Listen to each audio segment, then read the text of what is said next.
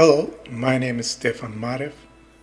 In this video I'm going to talk about a little bit myself, my art paintings, and yes, information basically about my art and going to school taking art classes. I also gonna show you some of my paintings that, as you guys see it on the video, some of them are produced at home, some of the art projects from Santa Monica College, Valley College, California State University of Los Angeles.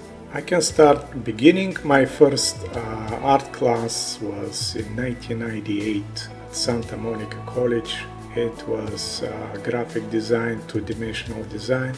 I was very excited at that time, learning art in United States.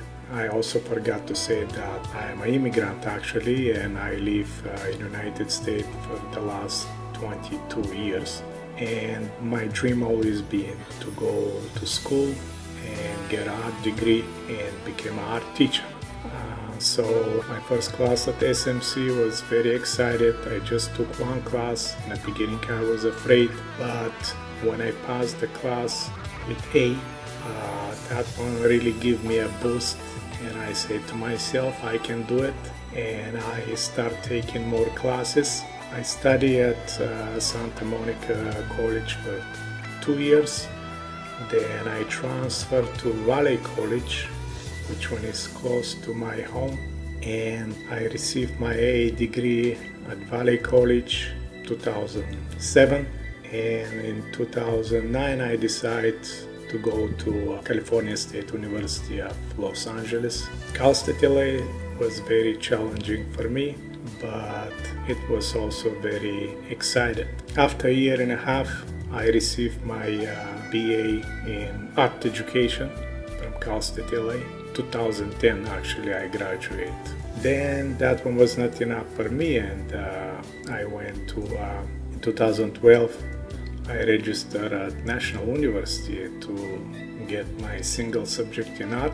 That after 2 years I received in 2014 single subject art credentials, and then I also in the same time I passed the CSET in science biology. I also attach additional single subject credentials to my existing credentials in art science biology, which one is always I think is positive for my resume and for my job opportunity.